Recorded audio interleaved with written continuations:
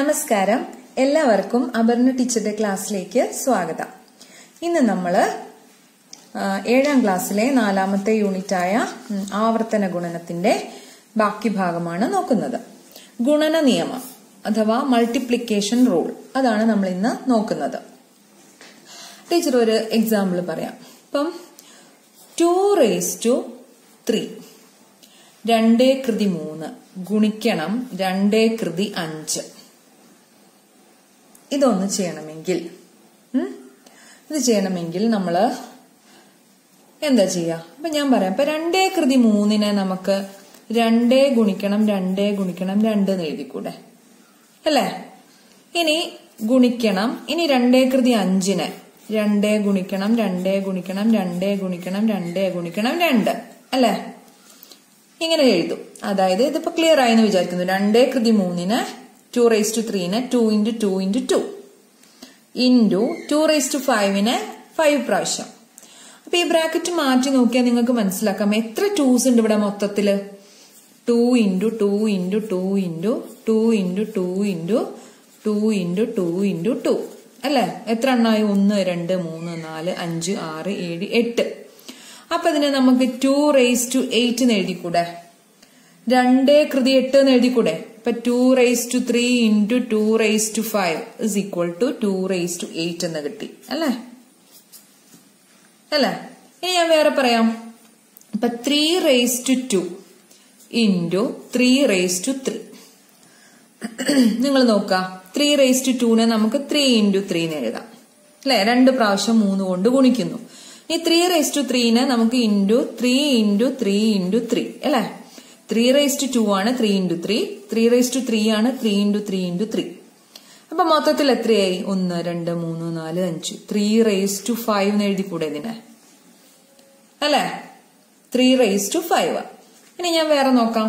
4/5 × 4/6 നോക്കാം.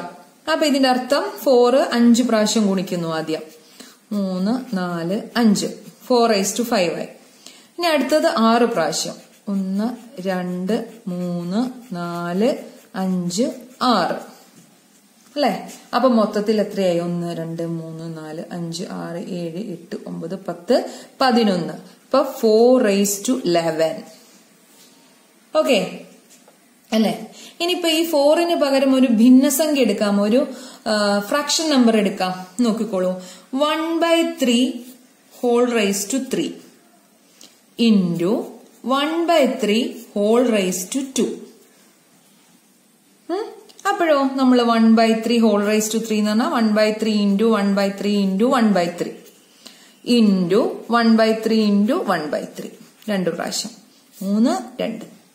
മൊത്തത്തിൽ എത്രയായി? 1/3 5, അല്ലേ? ഇനി നമ്മള് x5 ഇൻറ്റു x4. ഈ x എന്ന് പറയുന്നത് ഏത് സംഖ്യയുമാവാം. അപ്പോൾ ഒരേ സംഖ്യയുടെ 2 പവേഴ്സ് ആണ്, 2 കൃതികളാണ്. അപ്പൊ x × x × x × x × x, അല്ലെ? 5 എണ്ണായി. Into x × x × x × x 4 എണ്ണായി. അപ്പൊ മൊത്തത്തിൽ എത്ര എണ്ണായി? 9 എണ്ണായി. സോ x9, അല്ലേ? അപ്പോ നിങ്ങൾ ചിന്തിക്ക, ഇവിടെ നോക്ക, ഇവിടെ എന്തെങ്കിലും ഒരു ബന്ധം കാണുന്നുണ്ടോ?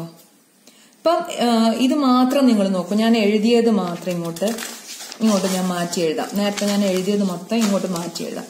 അതായത് 2/3 × 2/5 നമുക്ക് കിട്ടിയത് 2/8 ആണ്.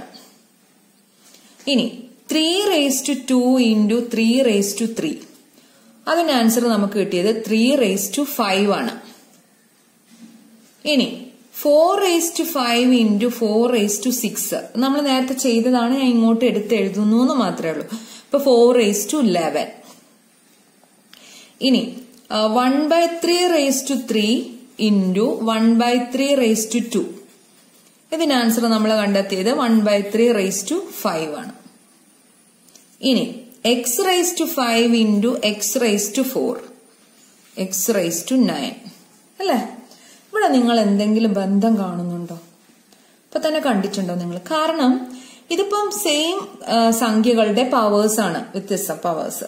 അപ്പൊ സെയിം ഇവിടെ 2 ആണ്. അപ്പൊ അതിന്റെ പവേഴ്സ് ഒന്നിന് 3 ആണ്, ഇതിന് 5 ആണ്. ഇത് രണ്ടും കൂടെ മൾട്ടിപ്ലൈ ചെയ്യുമ്പോൾ 8 കിട്ടി. അതായത് 3 + 5 ആണ് 8. ഇത് രണ്ടും കൂടി കൃതികൾ 2 എണ്ണം, അതായത് ഈ പവേഴ്സ് രണ്ടും കൂടെ ആഡ് ചെയ്തു. ഇവിടെ നോക്കൂ, 3⁻2 × 3⁻3 2 3 കൂട്ടിയ 5, 3�5. നോക്ക് 4⁵5 × 4�6 5 6 കൂട്ടി 11, 4�11. ഇനി ഇവിടെയും പവേഴ്സ് 3ഉം 2 രണ്ടും കൂടെ ആഡ് ചെയ്തു 5. ഇവിടെ പവേഴ്സ് 5ഉം 4 രണ്ടും കൂടെ ആഡ് ചെയ്തു 9. അല്ലെ? ഇതാണ് നമ്മൾ മൾട്ടിപ്ലിക്കേഷൻ റൂൾ എന്ന് പറയുന്നത്. അപ്പൊ ഞാൻ ഇതിനെ പൊതുവിലാക്കുമ്പോൾ, അതായത് നമുക്ക് ഇതിനെ എങ്ങനെ പറയാം? x⁻m. x എന്ന് പറയുന്ന ഏതെങ്കിലും ഒരു സംഖ്യ ആവാം.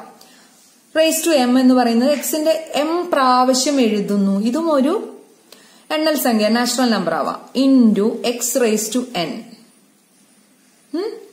It is equal to x⁻m + n. Clear ആവുണ്ടോ? ഇതാണ് മൾട്ടിപ്ലിക്കേഷൻ റൂള്. ഇത് കണ്ടിട്ട് കൺഫ്യൂഷൻ ആവണ്ട. ഒരേ സംഖ്യകളുടെ വ്യത്യസ്ത പവേഴ്സ്. ഇതിൽ x എന്ന് പറയുന്നത് എന്താവാം? ഏത് സംഖ്യയുമാവാം. m n എന്ന് പറയുന്നത് ഏതെങ്കിലും 2 എണ്ണൽ സംഖ്യകളാവാം, നാച്ചുറൽ നമ്പേഴ്സ് ആവാം. അപ്പം x⁻m × x⁻n എന്ന് പറഞ്ഞാൽ x⁻m + n ആണ്. x ഏത് സംഖ്യയായാലും mn ഏത് 2 എണ്ണൽ സംഖ്യ ആയാലും ഈ കാണുന്നതാണ് എന്ത്? Multiplication rule. അതായത് for all numbers x and for all natural number m and n. അപ്പൊ മൾട്ടിപ്ലിക്കേഷൻ റൂൾ എന്ന് പറഞ്ഞിട്ട് ഇത് എഴുതി വെച്ചാൽ മതി നോട്ടില്, കേട്ടോ. അപ്പോൾ 2 പവേഴ്സും കൂടെ ആഡ് ചെയ്താൽ മതി എന്നാണ് നമ്മൾ നോക്കുന്നത്. അപ്പൊ എന്താ പറയാ? The product of 2 powers of the same number is the powers of the same number. അതായത് പ്രോഡക്റ്റ് എന്ന് പറഞ്ഞാൽ ഗുണനഫലം. ഒരേ നമ്പറിന്റെ സെയിം നമ്പർ. ഇവിടെ എക്സ്, ഈ എക്സ് എന്ന് പറയുന്ന ഏത് സംഖ്യയാവാം. ഇവിടെയും എക്സ് ആണ്, ഇവിടെയും എക്സ്. അപ്പൊ അതിന്റെ അർത്ഥം എന്താ? അത് രണ്ടും സെയിം നമ്പേഴ്സ് ആണ്. നമ്പേഴ്സിന്റെ the product of 2 powers of the same number. വ്യത്യസ്ത പവേഴ്സ് ആണ്, പവേഴ്സ് വ്യത്യാസമുണ്ട്. ഇത് 3 ആണെങ്കിൽ ഇത് 5, അതല്ലെങ്കിൽ ഇത് 2 വ്യത്യസ്തമാണ് എന്ന് കാണിക്കാനാണ് എമ്മും എന്നും എഴുതിയത്. അപ്പൊ the product of 2 powers of the same number is A power of this number. ഈ നമ്പറിന്റെ പവർ ആയിരിക്കും. പിന്നെ അതായത് ഒരേ സംഖ്യയുടെ 2 കൃതികളുടെ ഗുണനഫലം ആ സംഖ്യയുടെ തന്നെ കൃതിയാണ്. പിന്നെ the exponent of the product is the sum of the exponents of the factors. അതായത് ഇതിന്റെ എക്സ്പോണന്റ് ഉണ്ടല്ലോ, പ്രോഡക്റ്റിന്റെ എക്സ്പോണന്റ് എന്ന് പറയുന്നത്, എക്സ്പോണന്റ് എന്ന് പറഞ്ഞാൽ ഇതാണ്, ഈ മുകളിൽ കാണുന്നതാണ് എക്സ്പോണന്റ് എന്ന് പറയുന്നത്. എന്താണ്? ഇതിന്റെ ഈ 2 എക്സ്പോണൻസിന്റെ സമ്മാണ്, കൂട്ടലാണ്. അപ്പൊ ഞാൻ പറയാം, ഇതിങ്ങനെ പറഞ്ഞ് നിങ്ങളെ കൺഫ്യൂഷൻ ആക്കുന്നില്ല. അപ്പൊ 9⁻7 × 9⁻1. അപ്പൊ ഈ നിയമം അനുസരിച്ച് ഇത് എന്തായിരിക്കും? 9⁻8 ആണ്. അപ്പൊ നിങ്ങൾ 9 7 പ്രാവശ്യം എഴുതി ഗുണിച്ചു, പിന്നെ 1 പ്രാവശ്യം കൂടെ എഴുതി, അതിന്റെ ആവശ്യമൊന്നുമില്ല. ഇത് രണ്ടും കൂടെ ആഡ് ചെയ്താൽ മതി. മനസ്സിലാവുണ്ടോ? ഞാൻ വേറെ പറയാം. 6⁻2 × 6⁻4 ഇറ്റ് ഈസ് ഈക്വൽ ടു എന്താ വരിക? 6⁻2 + 4 6. മനസ്സിലാവുണ്ടോ? ഇതാണ് ഇതിൽ പറയുന്നത്. ഇനി നമ്മള് ഇതിൽ കുറച്ച് ക്വസ്റ്റ്യൻസ് കൊടുത്തിട്ടുണ്ട്. അത് നമുക്ക് ചർച്ച ചെയ്യാം. ഏതാണ്? നിങ്ങളുടെ ടെക്സ്റ്റ് ബുക്കില് പേജ് നമ്പർ 58, മലയാളം മീഡിയം കുട്ടികളുടെ പേജ് നമ്പർ 58 കുറച്ച് ക്വസ്റ്റ്യൻസ് കൊടുത്തിട്ടുണ്ട്. നോക്കാം. ഇംഗ്ലീഷ് ബുക്കിലും ഉണ്ട്. അത് ഏതാ പേജ് എന്ന് ടീച്ചർ ഓർക്കുന്നില്ല. 2⁵ 2�3 കൊണ്ട് ഗുണിച്ചാൽ 2ന്റെ എത്രാമത്തെ കൃതി കിട്ടും?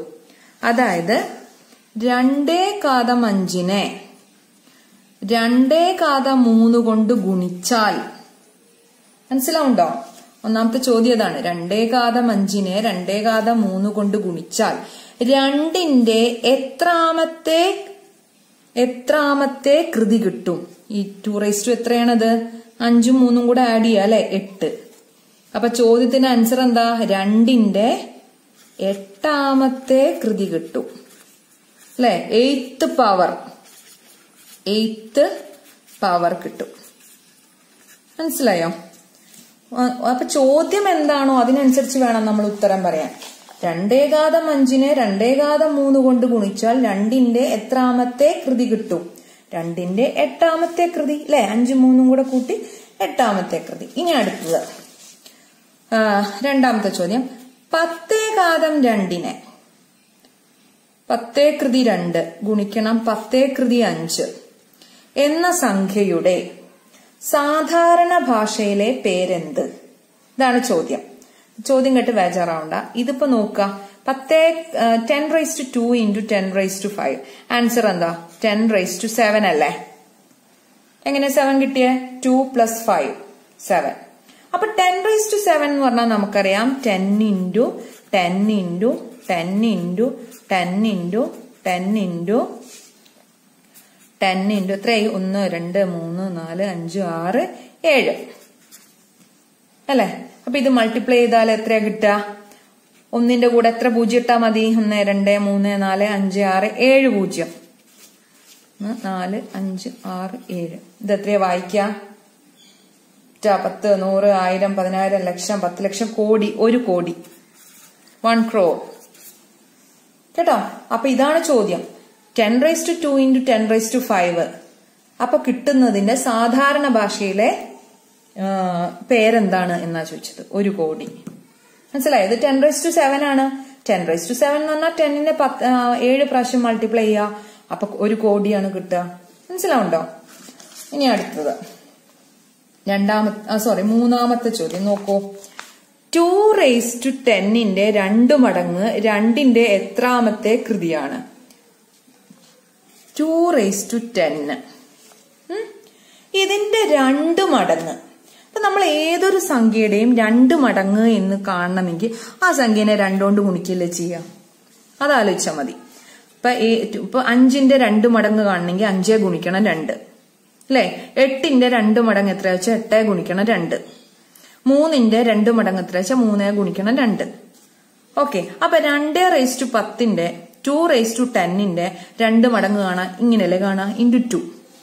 അപ്പൊ നമുക്കറിയാം വെറും 2 എന്ന് പറഞ്ഞാൽ ശരിക്കും 2⁻1 എന്നാണ് അതിന്റെ അർത്ഥം. 2 ഒരു പ്രാവശ്യം എന്നുള്ള അർത്ഥം. ഒരു 2 അല്ലേ? അത് കാണിക്കാൻ 1 എന്ന് എഴുതിയാലും ശരി എഴുതിയില്ലെങ്കിലും ശരി കുഴപ്പമില്ല. പക്ഷെ 2⁻1 ആണ് അത്. അങ്ങനെയാണെങ്കിൽ 2⁻2 എന്താ കിട്ടുക? നമ്മളെ മൾട്ടിപ്ലിക്കേഷൻ റൂൾ പ്രകാരം 10 + 1 11 അല്ലേ? അപ്പൊ നമ്മളെ ചോദ്യം എന്താണ്? 2⁻10ന്റെ 2 മടങ്ങ് 2ന്റെ എത്രാമത്തെ കൃതിയാണ്? 11ാമത്തെ കൃതി. മനസ്സിലായോ? എളുപ്പമാണ്. ഓക്കെ. ഇനി അടുത്തത് ഇതൊന്ന് ശ്രദ്ധിക്കാം. 2⁻10നോട് എത്ര കൂട്ടിയാൽ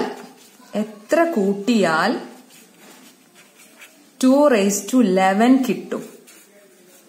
എത്ര കൂട്ടിയാൽ ഗുണിച്ചാൽ എന്നല്ല ചോദിക്കുന്നത്. എത്ര കൂട്ടിയാൽ? അപ്പൊ ഇവിടെ ഒന്ന് നിങ്ങൾ ശ്രദ്ധിക്കാം. ഇപ്പൊ നമുക്കറിയാം 2⁻11 ആണ് കിട്ടേണ്ടത്. അപ്പൊ നമുക്ക് ഇതറിയാം. ഇതിപ്പോ മൂന്നാമത്തെ ചോദ്യം നോക്കൂ. 2⁻10ന്റെ 2 മടങ്ങ് 2 മടങ്ങല്ലേ 2⁻11 അല്ലെ? ഇപ്പൊ 2 മടങ്ങ് എന്ന് പറഞ്ഞാൽ into 2 അല്ലെ? നേരത്തെ ഞാൻ പറഞ്ഞത് തന്നെ 2 മടങ്ങ് എന്ന് പറഞ്ഞാൽ 2 കൊണ്ട് ഗുണിക്കുക എന്നർത്ഥം. അപ്പോഴാണ് നമുക്ക് 2⁵11 കിട്ടുക. 2 കൃതി 11 എന്ന് കിട്ടുക. ഇവിടെ ചോദ്യം 2⁻10നോട് എത്ര കൂട്ടിയാൽ എന്നാണ്. എന്ത് ആഡ് ചെയ്താലാണ് 2⁻11 കിട്ടുക? അപ്പൊ 2⁻10നോട് എന്ത് ആഡ് ചെയ്താലാണ് 2⁻11 കിട്ടുക എന്നാ ചോദ്യം. എന്താണ് 2 മടങ്ങ് എന്ന് പറഞ്ഞാൽ എന്താണ്? ഇപ്പൊ ഞാൻ നേരത്തെ പറഞ്ഞു 5ന്റെ 2 മടങ്ങ് എന്ന് പറഞ്ഞാൽ 5 ഗുണിക്കണം 2 ആണ് 10. അതിനെ നമുക്ക് ഇങ്ങനെ എഴുതിക്കൂടെ? 5 കൂട്ടണം 5 എന്ന് എഴുതിക്കൂടെ അല്ലെ? 2 മടങ്ങ് എന്ന് പറഞ്ഞാൽ 2 പ്രാവശ്യം കൂട്ടുക എന്നും കൂടി അർത്ഥല്ലേ? 2 കൊണ്ട് ഗുണിക്കുക എന്ന് പറഞ്ഞാൽ 2 പ്രാവശ്യം കൂട്ടുക എന്നും അർത്ഥല്ലേ? ഇനി 6ന്റെ 2 മടങ്ങ് എന്ന് പറഞ്ഞാൽ 6 ഗുണിക്കണം 2 12. 6 കൂട്ടണം 6 ഒന്നും അതിനർത്ഥല്ലേ? അല്ലെ? അപ്പൊ അങ്ങനെയാണെങ്കിൽ ഇപ്പൊ 10ന്റെ 2 മടങ്ങ് എന്ന് പറഞ്ഞാൽ 10 കൂട്ടണം 10 അല്ലേ? 10 കൂട്ടണം 10 അല്ലേ? അപ്പൊ അതേപോലെ 2 കൃതി 10നോട് എത്ര കൂട്ടിയാൽ, അപ്പൊ 2 മടങ്ങാണ് 2 കൃതി 11. അപ്പൊ എത്ര കൂട്ടിയാൽ പ്ലസ് 2 കൃതി 10. ഇത് രണ്ടും കൂടെ കൂട്ടിയാലാണ് എന്ത് വരിക? 2 കൃതി 11 വരിക. മനസ്സിലാവുണ്ടോ? ഇനി ഇതേപോലത്തെ ക്വസ്റ്റ്യൻ ആണ് അടുത്തത്. അതായത് 3 കൃതി 10നോട് എത്ര കൂട്ടിയാൽ 3 കൃതി 11 കിട്ടും? നിങ്ങൾ പറഞ്ഞേ, എന്ത് കൂട്ടിയാലാ? 3 കൃതി 10 അല്ലെ? അതായത് 3 കൃതി 10ന്റെ 3⁻10ന്റെ 3 ടൈംസ് അല്ലെ? 3 ടൈംസ് ആണ് വരുന്നത്. അപ്പൊ എന്ത് വരും? അപ്പൊ എന്താ വരിക? 3 കൃതി 10ന്റെ 3 ടൈംസ്, 3 ടൈംസ് എന്ന് പറഞ്ഞാല് ഇത് 3 കൊണ്ട് ഗുണിക്കുമ്പോഴല്ലേ 10 1 11 3 കൃതി 11 എന്നാവുന്നത് അല്ലെ? അപ്പൊ ഒരു സംഖ്യയുടെ 3 ടൈംസ് എന്ന് പറഞ്ഞാൽ എന്താ? ഇപ്പൊ നേരത്തെ ഞാൻ പറഞ്ഞ പോലെ ഉദാഹരണം, ഇപ്പൊ 5ന്റെ 3 ടൈം എന്ന് പറഞ്ഞാൽ 5 ഗുണിക്കണം 3 എന്ന് പറഞ്ഞാൽ നമ്മൾ എന്താ എഴുതുക? 5 + 5 + 5 എന്നല്ലേ എഴുതുക അല്ലെ? അപ്പഴല്ലേ 15 കിട്ടുക അല്ലെ? ഇനി 7ന്റെ 3 മടങ്ങ് 3 ടൈംസ് എന്ന് പറഞ്ഞാൽ 7 × 3 അല്ലെ? 7 + 7 + 7 അതല്ലേ 21 അല്ലെ? അപ്പം 3 ഇത് മനസ്സിലായോ നിങ്ങൾക്ക്? ഇത് മനസ്സിലായോ? നമ്മുടെ മൾട്ടിപ്ലിക്കേഷൻ, അതായത് 3⁻10നോട് ഇൻറ്റു അത് ഇൻറ്റു 3⁻1 ആണ് 3⁻11. അത് ക്ലിയർ ആയില്ലേ? അതായത് ഇൻറ്റു 3 എന്ന് പറഞ്ഞാൽ 3 മടങ്ങ്. അപ്പൊ 3 പ്രാവശ്യം, ഇതല്ല കേട്ടോ, 3 പ്രാവശ്യം എന്ന് പറഞ്ഞാൽ 3⁻10 + 3⁻10 + 3⁻10 ആണ് അല്ലെ? അപ്പൊ എത്ര കൂട്ടിയാലാണ് പിന്നെ 3⁻11 കിട്ടുക? 3⁻10ഉം പിന്നെ വീണ്ടും ഒരു 3⁻10ഉം കൂടെ കൂട്ടിയ അല്ലെ? അങ്ങനെയാണ് അത് വരിക കേട്ടോ. ഇനി ഓക്കെ, ഇനി അടുത്തത് നമ്മൾ അടുത്ത ക്ലാസ്സിൽ പറയാം. കുറച്ചൊരു ഈ ഒരു എന്താ പറയാ, ഈ ഒരു ടേബിളൊക്കെ തന്നിട്ട് അതുമായിട്ട് ബന്ധപ്പെട്ടത് ഞാൻ അടുത്ത വീഡിയോയിൽ പറയാം. ഓക്കെ.